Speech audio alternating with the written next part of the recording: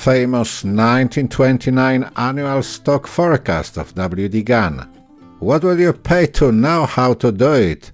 Is it possible to learn it for free? Hello, guten tag, buongiorno, namaste, and salam alaikum. Good day to you, trader. This is Mario, Forex Other Way, the channel for traders run by a trader.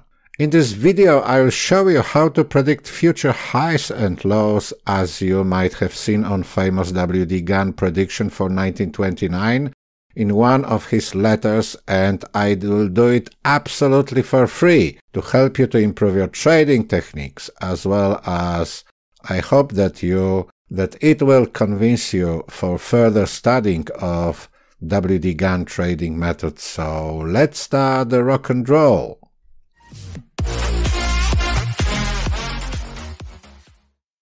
The Tunnel Through the Air, the famous Gann's book, page 75, the bottom. My calculations are based on the cycle theory and on mathematical sequences. History repeats itself.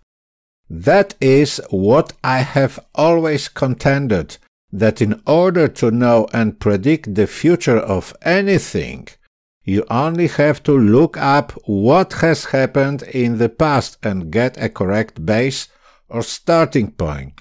My authority for stating that the future is but a repetition of the past is found in the Bible. Gann was a very faithful Christian, so, he was studying Bible whatsoever. So obviously it's clear, in order to know the future, what we need to do, we need to use maths based on previous highs and lows. So let's do it. Let's go there.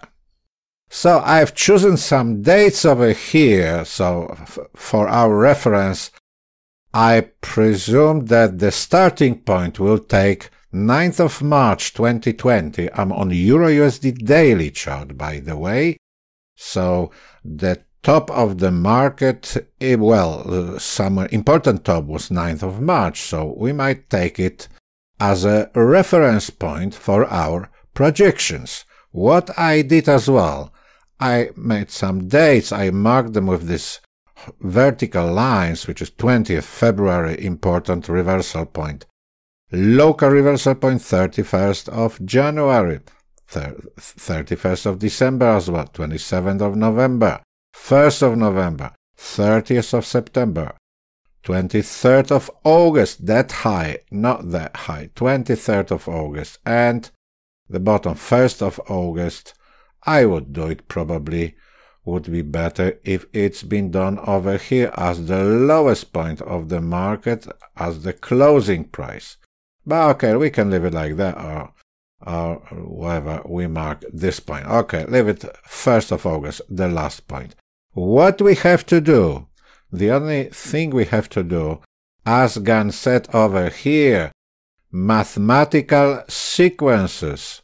Market makes cycles. So this is our starting point. Let me zoom in this one. So what I would do, first of all, I got marked this all these dates, important dates on the market in the past, because the future is the repetition of it. And I mark it was low, high, high, low, whatever. So first thing, what I would do over here, I would write is equal to, I want to project it referring to the 9th of March. So I mark 9th of March. I press F4 to block this, or write the dollar signs in front of the letter number of this cell, and add to it, oh sorry, I have to subtract from this date. I have to subtract this date in order to calculate how many days is between 9th of March and 20th of February. This is for you who don't know the Excel. If you know the Excel, you can do it. So it's 18 days. Then if I drag this line over here to the bottom, it will show me the distance between this date and our reference point. So I will write over here that it is our reference point. That's the one. So we are starting from here. Let's do it even bigger. So this is our starting point, and this is the number of days. Now, the only thing, I presume that the markets are harmonic, and the future is nothing but the repetition of the past. So I say, if here was low on 20th of February 2020, it was 18 days from this date. So I consider that 18 days later, it will be high over here. It's so simple. So look, we write over here, we calculate is equal to the reference point or the starting point plus this number of days. And we've got the date, 27th of March. And we project them all into the future. Obviously, in this way, we'll check it right now. And the only thing I want to mention, if you want to learn other trading techniques based on WD Gann, such as projecting time into price, range into price, or projecting price into time, just check the reference below, write me an email, you'll find my email address down below under this video, ask about my online private tutorials, and I'll learn many other techniques. Okay, so let's go back to this one and let's check it. So we've got already marked 27th of March, is it? And 29th of March. How is that? It couldn't be like that. Oh, we got it. Sure, here we should press again F4 to do it. And now we have to project it this way, my friend. So we got the first 27th March, 16th of April. Let's go. 27th of March. I know where is it because I did it before. As 27th of March is here. So we've got here high. Let's mark it as a high. That's our high. On 16th of 4. So this was low and we've got the high. He was high, so it should be low. Let's mark it low straight away and let's check it. Is it low or not? Okay, so on 16th of April, is it low? 16th of April, it is somewhere with this one, I think. Yes, 16th of April. It is local low. The market came back one day correction and then continued. When you look at this chart, we got the starting point here in this area. So this low corresponds to this high, and this high, which was a local correction, corresponds to this low, which was also a local correction after that. So that's how it works. So I consider it a local low. Let's go further. Next one, we got 31st of December was high. So on 17th of May, it should be low again. Let's mark it low before we check it, because we know the future is the repetition of the past. So this cycle starting here ends up over here, we consider. So this is the low, all right?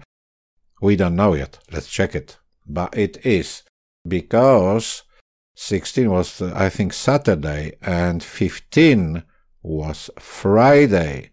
But for the for safety reasons, let's mark both of this line. And this is the place where the market started rising. So it was a low. Next one, 27.11 was low. So on 20th of June 2020 should be high. Let's check it first. 20th of June. Where is 20th of June? It is 19th, 22nd. So we got 19th, 22nd. So 20th was on Saturday and 19th was a low. Let's write it. So we got conversion over here. But anyway, the turning point was marked on the spot, as you see. 20th was Saturday. Let's get rid of this one to make it more visible. So 20th of Saturday and 19th, a day before, that was a low of the market based on based on the low of 27th of November. So if it's low here and the low here, another 103 days from 20th of June 2020, I presume it should be high, but it's another story. We can calculate it as well. If we do that, it is equal to this date plus this number. Let's see what's happened. 1st of October 2020. We'll check it later on. So we've been on 20th of June. So the high from 1st of November should give us a low on 16th of July. Let's check it. 16th of July. Where is it? Where is it? Okay. 16th of July. Is it 16th? That's the low, the local low. The market made correction, 1 day correction. So let's mark it as low and let's go further. We got 3 more to go and that's it. Alright, so the low from 30th of September shown us that from the reference point 161 days is 17th of August. My friend, 17th of August on EUR/USD daily. It is somewhere here. That's the one. It's a miss of 1 day. It happens sometimes, but it is as high. It is a high. Even if you got this next candle going higher and will stop you out, it is the high. And it should be, you should consider it as important support resistance area, which you see how many rejections were here and how the market went through and came back immediately. And here, same story. And look at this one. So this is an extra tip for you, obviously for free. And let's see the next one, 23rd of August 2019. And 199 days from the reference point is 24th of September. Let's go to our EUR/USD. 24th of September. Where is it? 22nd, 23rd, 24th. Again, we got the same situation like here. You see, again, stop losses were hit, and that's the story. So you may consider again that this area, it's pretty important, 1660, roughly. So here it might be an important support area for the market if the market goes lower at the moment, and it seems it will go lower because we got the situation I told you that in my previous video that this important dynamic and static support lines were broken, and the market, I thought it was on Thursday 15th of October 2020, and on Friday the market tried to come back over this line. The bulls tried to push the price higher, but the bears at the moment are in control of the market, and the price closed right on this support resistance line, which has been broken. The support line now has become resistance, and the closing price is below this one. So it looks like the market will head south and might stop somewhere at 1660. It says so is this area somewhere here. So is the lowest the market can go, and then we'll see. So let's go back to our chart. Where are we? Okay, we are over here, 24th of September. We mark this one. And we got the last one, 16th of October. What date was 16? 16 was yesterday. It was Friday. Today is Saturday, 17th of October. So let's check it. Let's have a butchers. What's happening here? It seems as if the market tried to make a reversal over here, and we will see what's going to happen. So, as I told you at the very beginning, in this way you can go to 4-hour chart and check important highs and lows of the market and make it more detailed, this part, and it will, oh, I've forgotten to mark it. So we had a high over here, this was a high, so it should be a low, and on 23rd of September was low. I consider this one. Let's get rid of this line. And so this was the low, and here it should be a high on 16th, which might confirm that this point was only correction in the way south.